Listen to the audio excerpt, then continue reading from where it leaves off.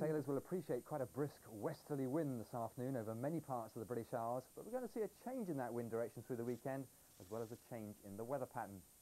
Now, this weather front is slowly moving southwards through this afternoon to linger along the south coast of England to start the day tomorrow, and then eventually we see an area of high pressure move right across the British Isles.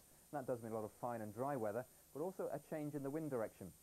For the moment, we have those westerly winds becoming lighter and swinging around to the north through Saturday and Sunday, and by the start of the Cowes week, the sailing down in Cowes, along the English Channel, we could see quite a strong easterly breeze reaching gale force in the southwest approaches.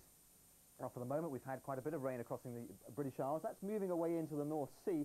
Some patchy light rain and drizzle following in behind, and generally rather murky and misty, especially up over the hills and near to the coast.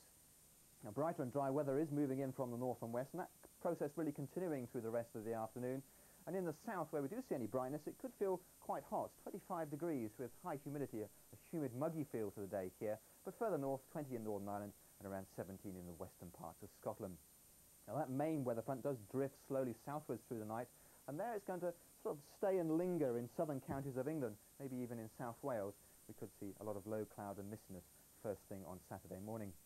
Now, with that cloud, it's going to remain quite mild, 16 in the south, much cooler, fresher air moving in from the northwest, 10 degrees for Northern Ireland and 8 to 12 degrees in parts of Scotland.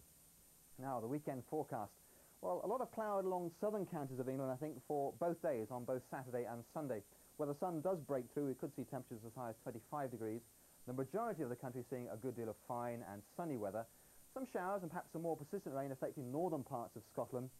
And some of that cloud and outbreaks of rain may well creep just a little bit further north through Sunday, so rather dull and cloudy here, and with a chance of some rain, especially along the south coast. That's the forecast.